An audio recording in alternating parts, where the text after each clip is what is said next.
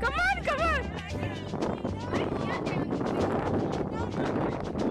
For Milva, come on. What? Go down. Come on. Then just go down. Come on, do it fast. I haven't recorded. Just go, Milva, you just keep Milva. See Milva, he said no to you. Do it fast, man. I don't have enough space in my phone.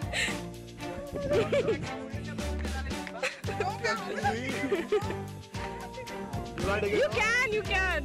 Kiss and all, let me kiss and all. Kiss on the cheek, kiss on the cheek. Kiss. Kiss. Kiss on the cheek.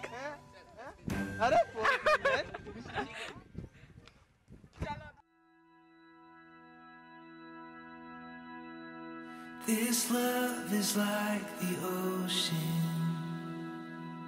that's crashing over me. Today, they are joined together by God, the seventh sacrament of God that they received today by the holy matrimony as husband and wife. To this day, to make this success, you all must have worked very hard, and I know very well how much your parents have worked and you all worked to make this day a success. Couples who were preparing themselves for this wonderful day. They were in love with each other for almost 14 years.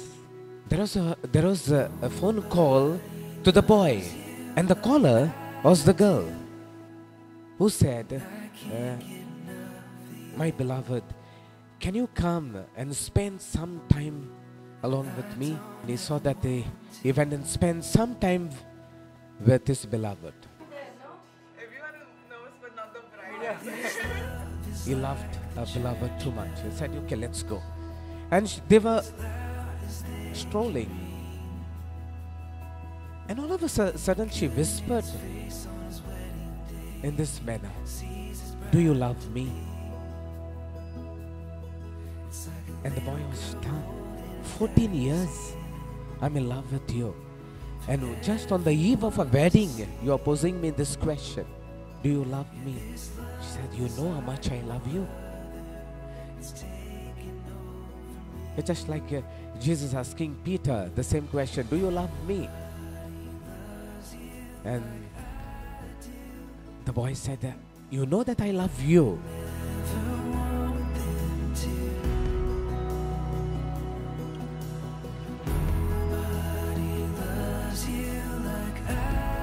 I, Snedden, take you, Milva, to be my wife.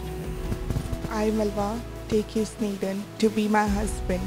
I promise to be true to you in good times and in bad. And sickness and in health. I will love you and honor you all the days of my life. I don't ever want to.